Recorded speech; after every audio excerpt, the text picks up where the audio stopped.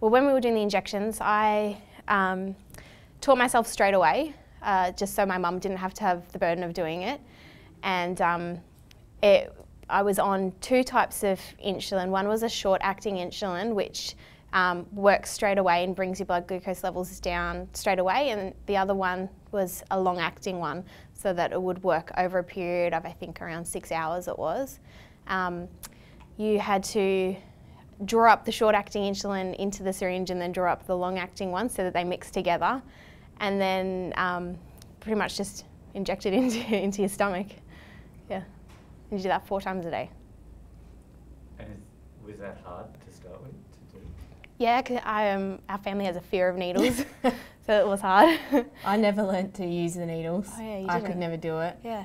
There's a little device that you can get. Yeah. I'm not sure, it's probably much better now because this was quite, like maybe 5 years ago, which you put it's actually, you just have you put, I don't know, how did you work it? You did it. It's just like a hollow tube with a little button, and I don't know quite how it works, but you pull it out and you put the needle in, and then you press the button and it shoots it into you. So you don't have to actually put the needle into you, because that's what I found really, really hard to do. And so I learnt to use that every time I gave a needle. But Laura learnt how to give them herself, and I don't know, we'd just do them. But I just never could do it.